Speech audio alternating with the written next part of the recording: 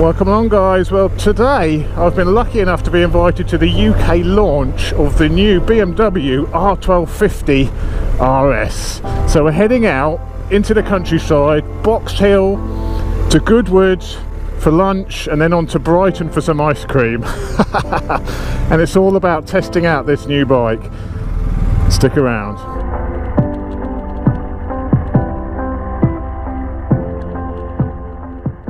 Now, I've not ridden that many BMWs. I've obviously done a fair bit of work on the new GS1250, which is very nice. I've also ridden the S1000 RR, which I loved.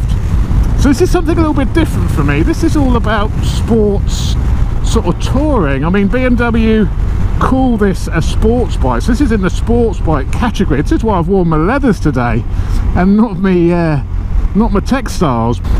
Riding position on this is very nice, actually, very comfortable. I've put all the suspension in dynamic mode to make it a bit more sporty feeling, because I think we've got some nice roads from here, between here and Goodwood, so there's going to be some twisty, so we can see how this handles. But to sit on it, it's very, very comfortable. The seat is extremely comfortable. The footrests are quite high. It's quite a low bike. I mean, it actually feels very low to the ground. I'm 6'2", 18 stone, so I'm a big bloke. I think even the more vertically challenged would be able to get on fine with this. I think they've obviously made it quite low, so you can cater for a nice wide audience. The handling seems quite smooth and nice. I mean, that Boxster engine's a big old lump, but it's very, very low in the frame. So even on the GS, these things change direction very, very quickly. We'll see how we get on with this. It's a fair old trek to do today. I'd imagine we'll be doing about 150, 200 miles today on this bike. So stick around and we'll see what the comfort is like on a decent ride like this, and also what the performance is like. It's shaft drive, of course, a bit like the GS. You know, all these engines that use this 1250 engine, all the bikes which have this engine in, they're all shaft drive, which is brilliant from a maintenance perspective, and it's great for a bike which you want to go touring on, because you haven't got to worry about lubing your chain and all that, adjusting your chain tension, all that faff. So shaft drive, it may add a bit of weight and sometimes make a bit of a clunky on-off ride, but I cannot tell to ride this bike that is shaft drive. It feels exactly the same as a chain drive bike to ride. Perhaps even a little bit better, because you've not got that whir of the chain going in the background, the noise of it. Incredibly smooth at the bottom. I think that's a standout feature for me so far. How tractable, especially coming off, just come off a big V-twin. That is impressive how smooth and tractable that engine is at any revs. Let's see how she handles. This is a good section of road, this. Yeah, it's lovely. The GS handles.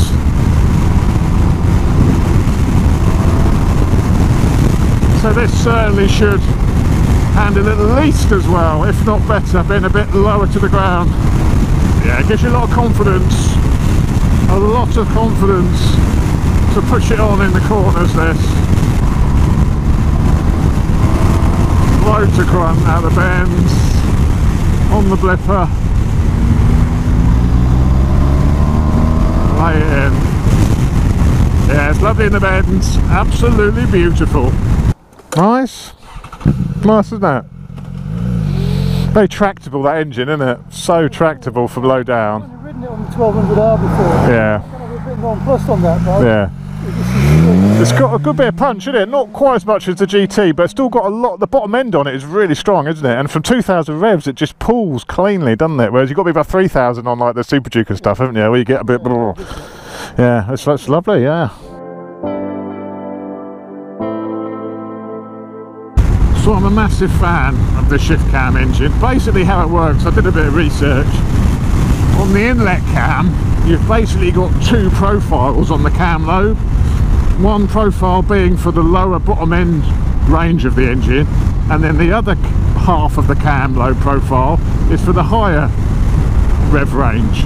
So basically what happens is at the lower rev range, the cam stays where it is. You go above 6,000 revs, or whatever the limit is, I don't know, but that cam just moves across slightly onto the other half of the cam lobe. So that's why it's called shift cam, because that camshaft actually moves across the cylinder head slightly, so the two different halves of the lobe are profiled differently. So that's how it works. That's why it's called a shift cam. So what that almost gives you is two different engine characteristics in one engine. One optimised for bottom end, the other optimised for top end. Wind protection's also great at higher speeds of sort of 70 miles an hour. I've got that screen in the lower position because I got a peaked helmet. I want that air sort of hitting, clean air hitting my peak. But it's a wide bike at the front. I'd imagine the weather protection would be pretty decent. The screen's nice and wide. The bike's wide at the front. So again, touring, perfect. Feedback with electronic suspension from the road is really good, especially in dynamic mode. You can feel the texture of the tarmac, you can feel any little bumps and lumps. You're not detached. Some of these electronic suspension systems leave you feeling a little bit detached from the road. This is definitely one of the better ones, especially in dynamic. I can feel everything on the road, and you can feel what the tyre's doing on the road as well, which is more important. So yeah, that electronic suspension is great. You know, exactly the same as what's on the new R, and that impressed me. Same thing with the dynamic mode. That BMW electronic suspension, I think is it's definitely one of the best, if not the best.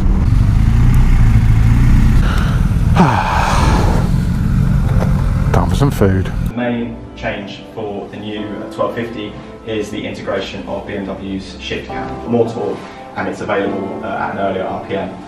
The Sport comes in at 13,465 and the Exclusive comes in at £13,960. Well, just stopped for a bit of lunch. We actually had the design lead for the bike over from Munich to talk about it, so that was really interesting having a chat with him. Well, we have all the sort of behind the scenes stuff, the little elements which have been changed on the bike that you may not necessarily be aware of. Apparently, apart from obviously the engine change and all of the engine changes with the new 1250, there's also about 150 changes to the bike overall, excluding the engine. So it's heavily updated, and even where the engine sits in the frame is updated on this bike, and obviously all of the headlights and everything. A lot of the plastics are new, but a lot of the integration with the electronics and everything has all been subtly updated. So it's heavily changed for this year, this bike. So now we go on to Brighton. So we've got the run from Goodwood to Brighton. Quite an interesting thing which came out of it was about the shift cam. Somebody asked at what revs does the shift cam shift, and it's not even rev dependent. It's a number of things. It's dependent on the throttle position, the speed you're doing, the revs you're doing. So BMW's goal was to make it that you didn't know it was shifting. So it's not a particular rev band that it changes on. There's lots of variables that the engine decides when to shift that cam across, and it's meant to be invisible, so you can't notice it, and you really can't. Someone asked him if he could actually notice it, and he says if the bike's got an exhaust on, or the Acra on it, he can just about tell sometimes when the shift cam is shifting. But very interesting. It's a very sophisticated system. It's not just, you know, when you go past 5,000 revs it shifts. Another interesting fact is obviously the drivetrain and engine is the same across the range. So it's in the GS, it's in the R, you know, it's in those three models. But in the GS, it's actually, the final drive is actually more low geared, because that bike is for going off road. It's actually lower geared than the RS and the other models. So that was another little interesting fact gleaned from the lead designer. Can you adjust the screen when you're going along? Oh, I don't know, don't want to break it. Everything is very solid feeling. I mean, there's no movement in that. That's a solid screen.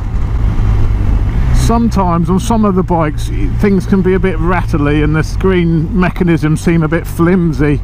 Not on this. Very high quality. The whole bike has a really high quality feel. It feels premium. Even the ride feels premium. Onward to Brighton. Where's my ice cream?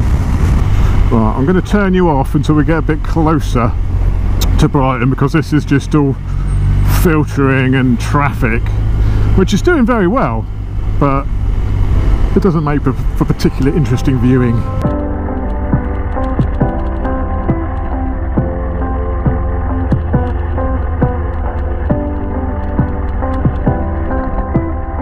Well, that was Brighton. Now we're off to another photo point and then back to Box Hill to wrap up the day.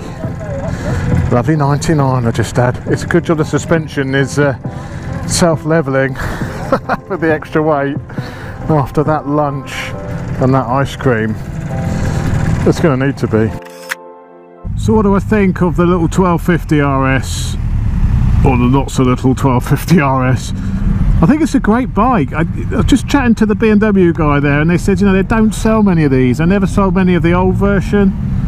They're not anticipating to sell that many of this version, which is a shame. I think most people just default to the GS. But if you're not going to take the bike off-road, then this is a better road bike. That's why I think I don't understand it, why people just default GS. This is basically a low, more sporty GS. Same engine, same drivetrain. Some of the actual frame, I believe, is also the same.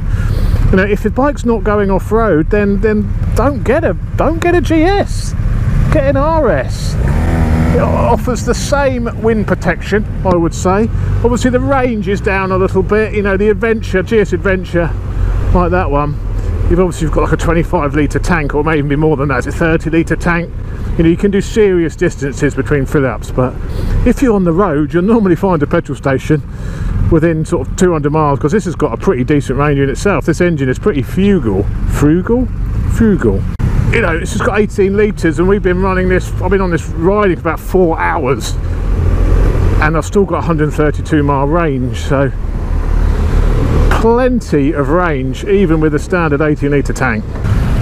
The only advantage I can see with the GS over this, apart from obviously the off-road ability, is if you're a bit of a taller guy and you just want something a bit higher. This is quite low, you know, your feet are up quite a bit, so I mean, I think for a shorter rider, then this is absolutely fine. It's much more manageable than a GS. It's 25 kilos lighter than a GS, so it's going to be more manageable, and the fact it's lower to the ground also makes it more manageable. But if you're taller, I can sort of see the appeal of the GS, maybe, where you've got that bit of extra height, you can stand up while you're riding it, and you know, and stretch your legs without having to be in that crouch. So if you're a bit taller, yeah, I could perhaps get the GS part, but otherwise I think the RS is where it's at. Well, that's it, just heading back to Box Hill now. Spent all day on this bike, about 5 hours of riding. I'm absolutely shattered, to be honest. I feel really tired, but my arse is starting to go off. It's a little bit sore, but it's to be expected, the amount of time in the saddle. But everything else is perfectly comfortable. It would make a great tour of this, a great sports tourer, and that's, I think, what BMW are aiming it at. That low down torque, that beautiful drivetrain. This bike is so refined now with this shift cam. It's just lovely to ride. So fantastic bike, I've really enjoyed it. Massive thank you to BMW for the invitation to this launch. I'm looking forward to getting home, nice hot bath, burn my feet up. Catch you later, guys.